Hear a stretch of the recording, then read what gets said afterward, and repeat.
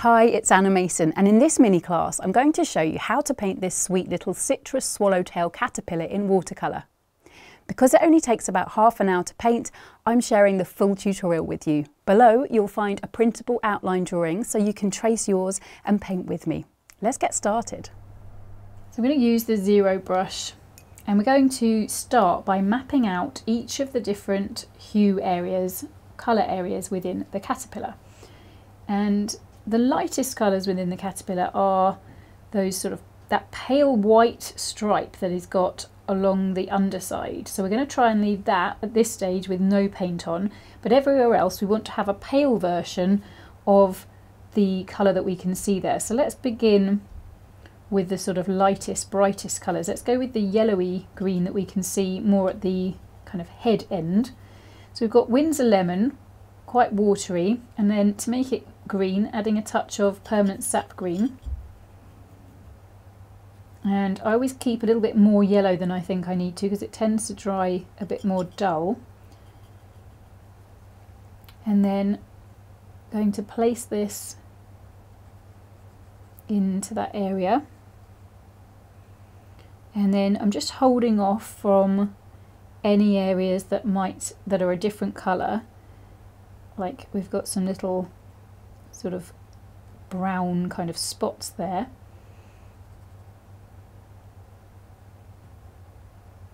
And again we've got some different markings there which I can come in and work on later. Just really watery and just holding off from that lighter strip down the bottom. There's a lot of strange detail in there which we'll have to probably approximate some of it because we're working quite small. But I'm going to apply this yellowy colour into all of those green areas of the caterpillar at this stage because we can darken up with the darker greens that we can see there. But there are little bits of this yellow colour kind of throughout much of it, so it's a good one to use as a base, and it can go under these little dots.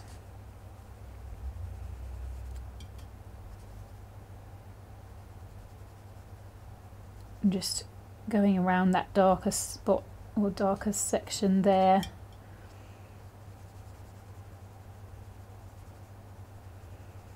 I'm going to apply it all the way along here.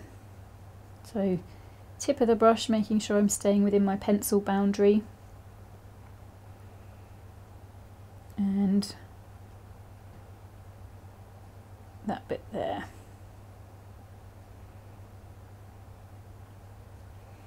Now let's go with some yellow ochre to pick out those kind of more yellowy brown areas.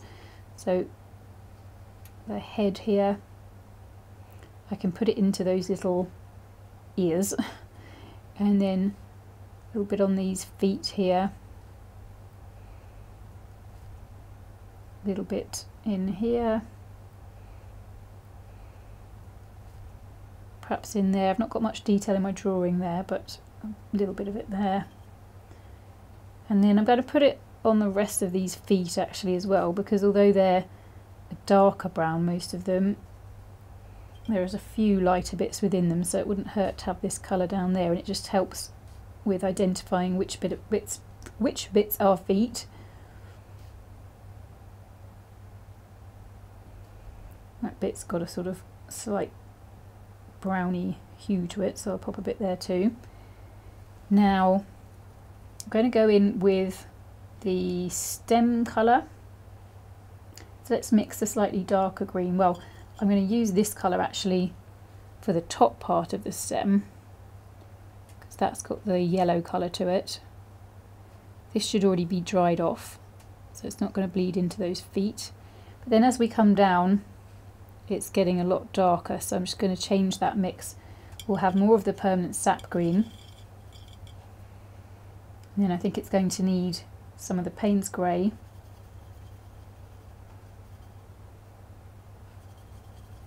And I'll keep some of that Windsor Lemon in there as well, because I'm trying to match to the lightest colour within.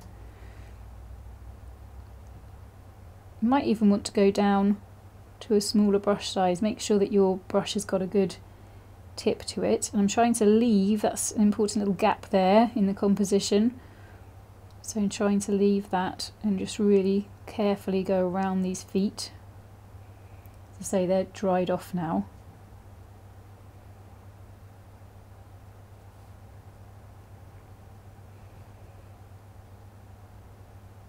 There's no gap here, there's another little gap in there underneath the caterpillar above the stem. It's looking a bit paler there because I've just been spreading the paint out a bit more. That's fine for this stage.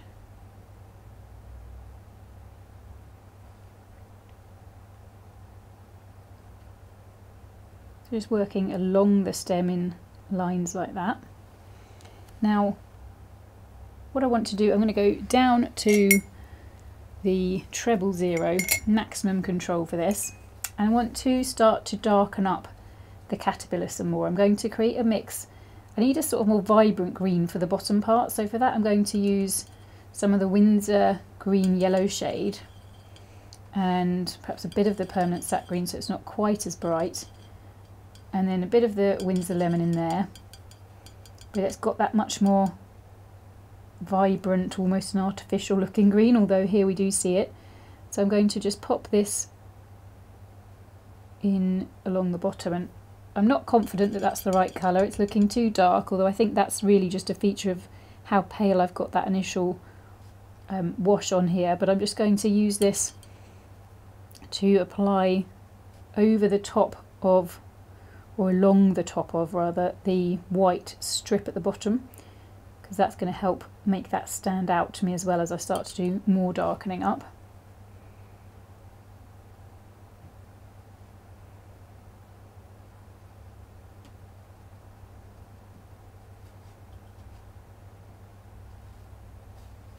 And I can also see this vibrant green sort of up here, keeping it nice and pale, and almost in here as well.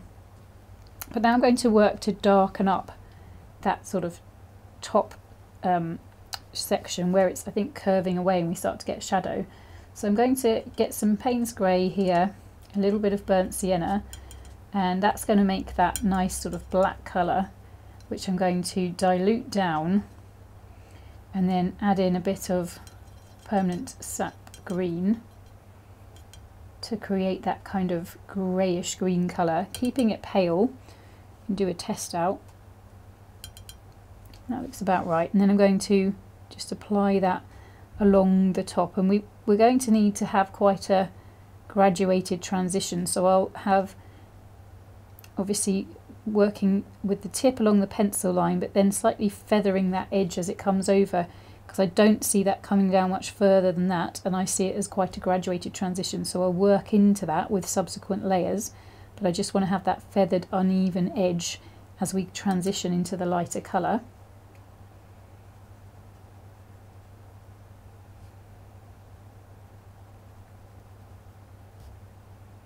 So I'll just go ahead and finish using this colour. And I'm just going to pick out a few other areas where I see this kind of hue.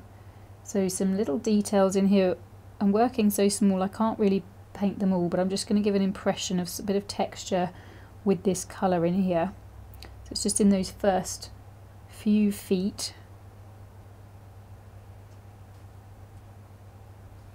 Now I'm really itching to get in the darkest tones, but a lot of those are as markings on, there's a really black patch here, there's a kind of black patch here, but there's also the lines which are very dark, and I don't want to paint those in until I'm confident that we've got the skin looking as dark as it should be. So I think instead I'm going to focus on the very dark of the stem, because if we get that right it'll help give us that visual anchor on the page so that we can see how dark we should be taking the rest of our caterpillar.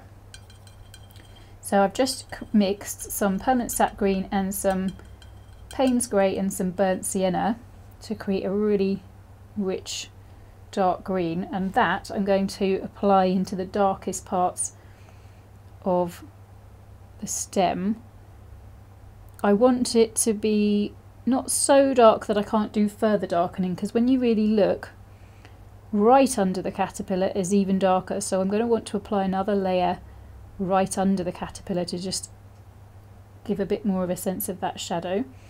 But this is looking like a good colour to be applying over here. The layer underneath is totally dry now.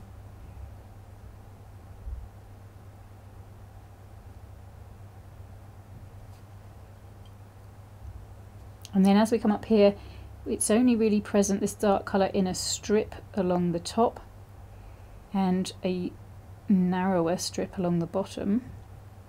So just using the tip of the brush to create that.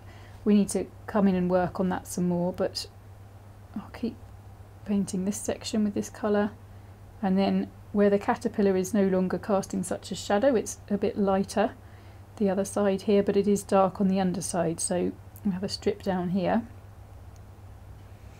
And then if I go back to that mixture that had some of the Windsor lemon as well as the permanent sap green, I'm going to just come in and use that here. Just work on the mid-tones there. Just going to get a little bit lighter. I can start to use that as the line colour here. It's a line that's just where the caterpillar is casting the shadow, and use that as the line on the underside of this top part. And I think I'm going to use this colour down here too. Now, wanting to keep the vibrancy, so back to Windsor lemon, and I think I'm going to add in some of that permanent sap and Windsor green yellow shade, just for a bit more vibrancy to work on this part up here. And I'm just working over and into that darker line I'd applied, just trying to soften those transitions without too much effort by applying this next layer.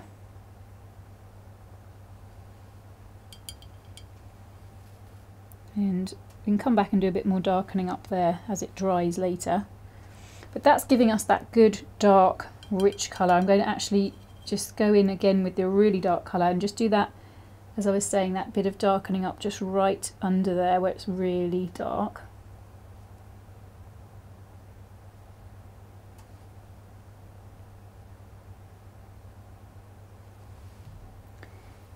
And now let's go back to the caterpillar skin then, and let's recreate our yellowy green mix. So Windsor lemon, bit of the permanent sap green, and maybe a little bit of that yellow ochre just to mute it down a bit. But now this is quite a lot thicker than what I was using before, but I'm going to work in and over that darker area and over that brighter green area, so starting to create a softer transition there. I do want it to feel lighter in the middle. That's how we're going to get the sense of the caterpillar curving, but I think both of those layers can cope with this going over the top and darkening them, but we still get those different hues coming through.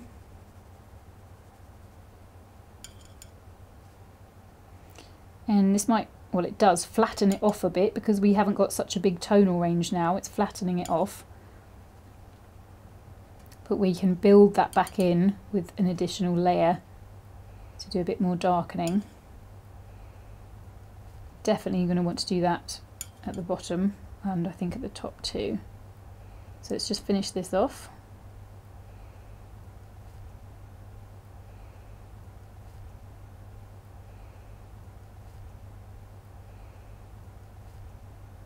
And then a bit more yellow in and just working into these sections up at the top.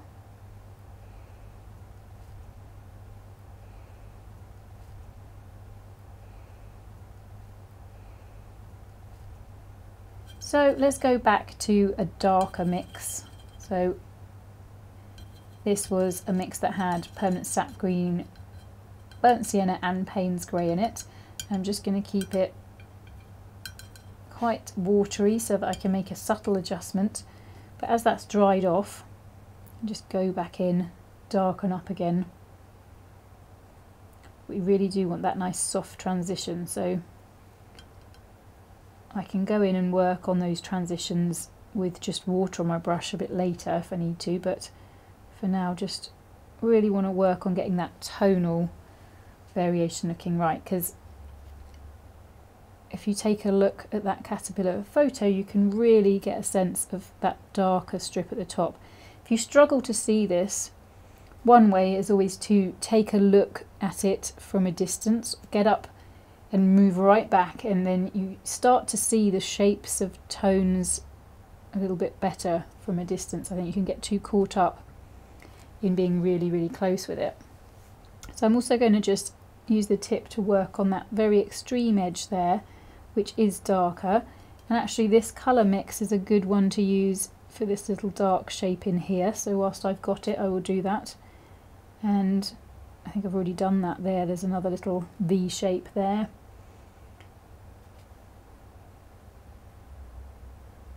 Starting to want to work into here more as well, which is fine. Just use that, use the tip of the brush just to create a bit of that rough visual texture. As I say, we can't go into every minute detail because we're just working so small. If we'd enlarged we could, and of course by all means feel free to enlarge this, it would be a lot of fun to work on bigger as well. Take you longer, but that's part of the process. So now I want to darken up the brighter green section again, so let's get some of that Windsor green yellow shade and just work on particularly that line immediately up next to the white strip. Just going in there, darkening that up. Might even want to put a bit of that dark colour in there as well. Really want that to stand out. And I'm just sort of almost dotting to create a line because I want to have a textured line there. So that's what I'm seeing in terms of the visual texture. Can see I've sort of missed off this bottom bit. I'm just going to water down this green to be a greeny watery mixture just to colour in that section there, which actually I think needs to be, that's going to be a really dark bit, but we'll come in and add that detail a bit later on. So back to this mix, oh this one, and just darkening up at that edge. I'm just looking now whilst I've got this colour, is there anywhere else I want to use it? I don't think so. So now let's take a look at that. I think it just needs a subtle shift in a few areas, so I'm going to go in with back to a mixture that's got the Windsor lemon and some permanent sap green, and I think that probably had a little bit of the Windsor green yellow shade as well. It does now. So it's still quite bright, but it's quite watery. I just want to make some subtle adjustments, so I want to soften that transition there. I've got a bit of an unwanted hard line edge, which happens more in the sketchbook, I have to say, but it's good practice for fixing that. And then just going to work on that transition zone a little bit lower down from the dark strip along the top, but not going all the way down. We want that lighter section through the middle to really give the curved sense of the caterpillar.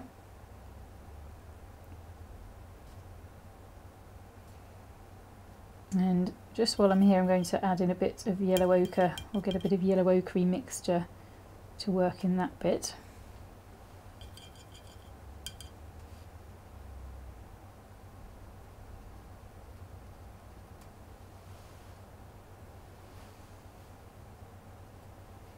Well, that's looking quite good. Just see if there's any areas, I think perhaps just up here. Not so much under. So now I want to go in with the brown details, the darker brown details. So let's get some burnt sienna, yellow ochre together, a little bit of Payne's grey. Let's get some of that over here.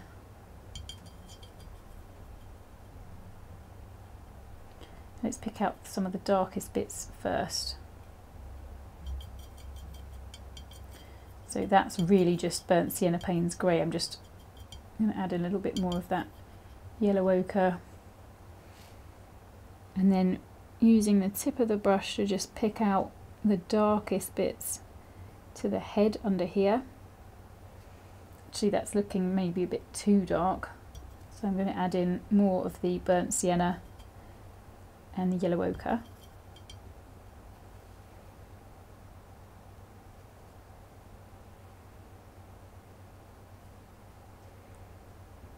And you really want it all to be dried off so there's no bleeding in with this dark colour.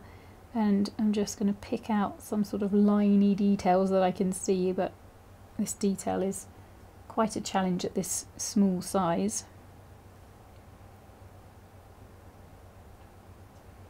And just working in a sort of dotty, stippled way into the feet so that there are a few gaps through to the lighter colour underneath.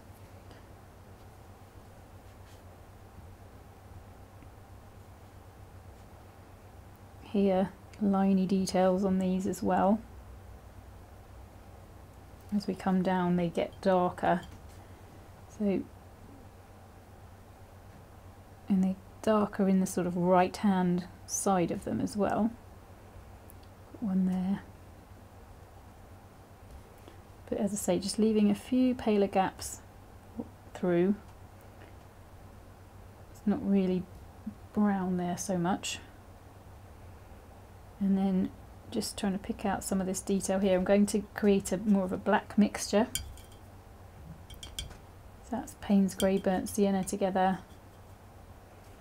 I'm just going to pick out that really dark section here. Don't know if that's the pretend head of the caterpillar. Some of them do that, don't they? And then I'm going to hold off of putting that dark dot there because I want to darken around that. But I think I can at this stage put this dark one in here, which I think I'm putting in the right place. Dark little bit there. Maybe a tiny bit down here. And then we're going to get into doing these lines, which I'm keen to do, but let's just hold off. Let's just darken these kind of mid-brown sections. Let's use some of the yellow ochre and burnt sienna together and just water that down, a bit more yellow ochre just to work on the lighter parts. So up here,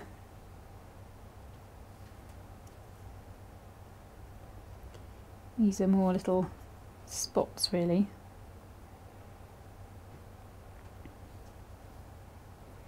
Probably could be a bit more orange, but I'm not going to worry about that too much for this. And then just darkening up using this so that there aren't some really bright bits to these feet. A little bit more of this colour down there. And then in the head, I do want to leave a few gaps through to this lighter colour. I'm just going to squeeze my brush off, it felt a bit watery there. And then this is a bit more orange. We could add in, seeing as we have it on the palette, a little bit of orange. If not, you could add in a little bit of red. Just there. Just a bit of detail here, a bit more, perhaps with this orange into here. And into these feet. And now we're into the final details really. So let's add in the really dark spots. This is all dried off. Just going to do some tiny little dots in there to mirror that visual texture I can see there. And then teeny tiny dots on each of the sections.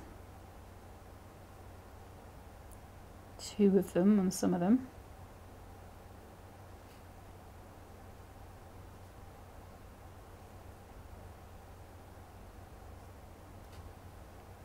This one here, checking that's dried. And then I just want to water down, perhaps mix with a little bit of that green. I want a slightly lighter colour to just start to define these sections. So I've got my pencil lines as a guide, and I'm just going to go over those.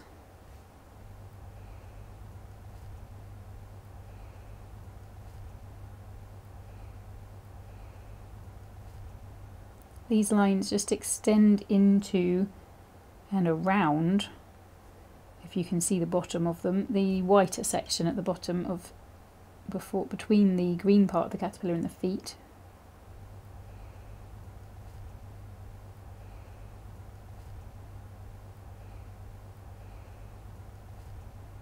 And then I'm just going to use the very tip in the same mixture to apply a very fine line along the very top. So it's just defining the edge and giving it that extra darkening.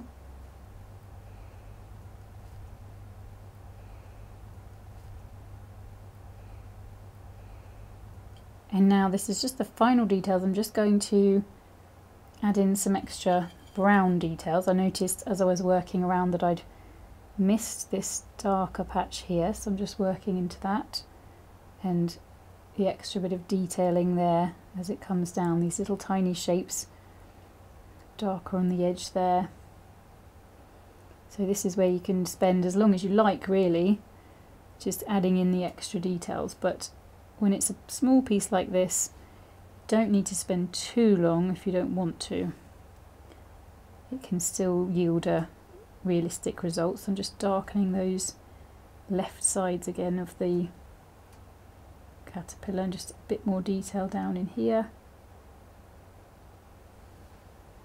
And then I just want to darken the white strip a touch, so I'm going to get, just taking some of this green mixture, which has got some of the Payne's grey in, so it's sort of bluey green, grey, very watery, don't want to do this too much, and then just going to concentrate on these lower ones.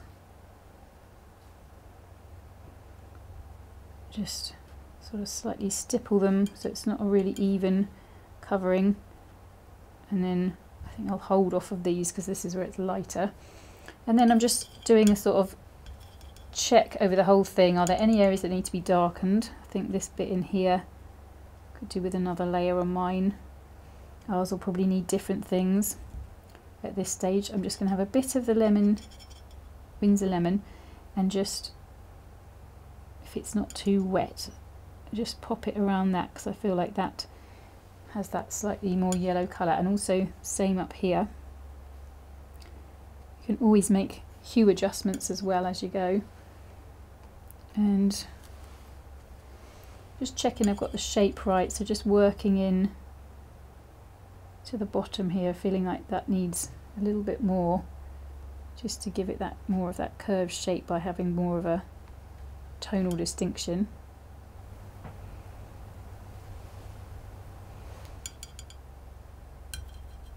And then returning to the stem and just doing a little bit of extra darkening up there, especially on the top and the bottom.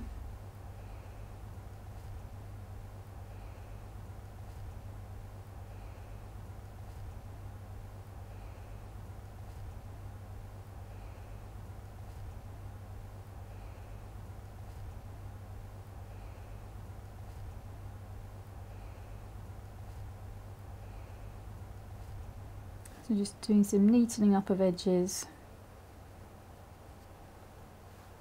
and just picking out any other little details,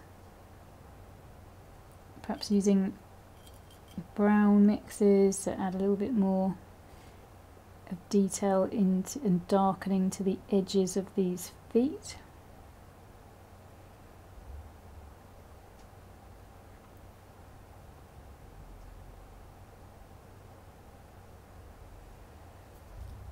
And then I just want to use this brown kind of mix, had some, it's mostly yellow ochre I think, in with some green,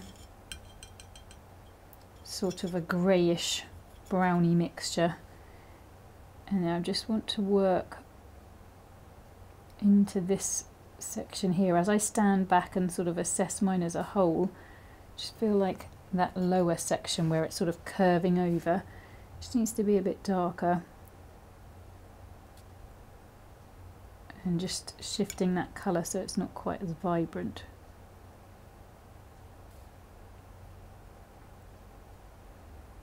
Be a bit careful there because it's just going into that area of the dark colour, and I don't want to lift that dark colour.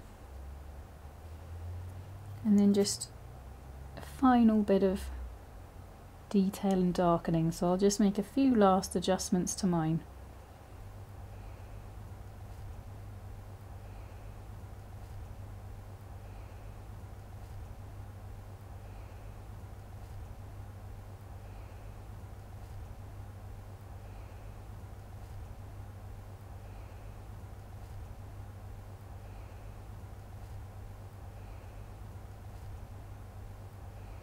And finally, just almost just water on the brush, just softening a few hard line edges with just a gentle, as I say, mostly just water, maybe a little bit of green, but just a gentle touch of the brush just to make sure your transitions feel right.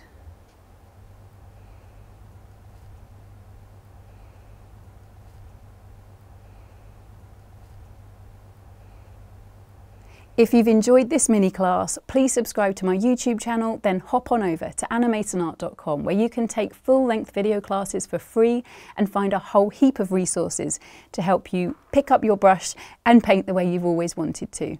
Thanks so much for watching, and I'll see you soon to help you capture the beauty of nature on your paper.